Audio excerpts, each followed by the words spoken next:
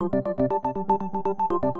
the first time, researchers are saying a baby born with HIV has been functionally cured of the disease, meaning only small traces of the virus can be found in the child's system and no further treatment is necessary. The case was reported at a scientific conference in Atlanta Sunday. The New York Times called it a startling development that could lead to more aggressive treatments of babies infected at birth and a sharp reduction in the number of children living with the virus that causes AIDS. The child, whose name has not been released, is only the second person to be cured of HIV.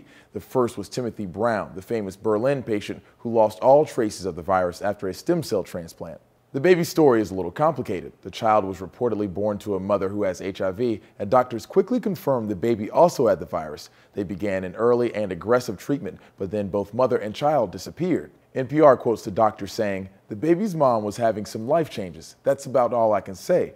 They lost track of the child for over a year before state health authorities tracked the mother down. When they finally were able to test the baby again, they couldn't find the virus. The doctors couldn't believe it and went back to review the earlier test to see if maybe there had been a misdiagnosis, but they finally found traces of the virus using extremely sensitive tests. So the big question is, what do researchers think caused the child's recovery? A CNN medical correspondent breaks it down.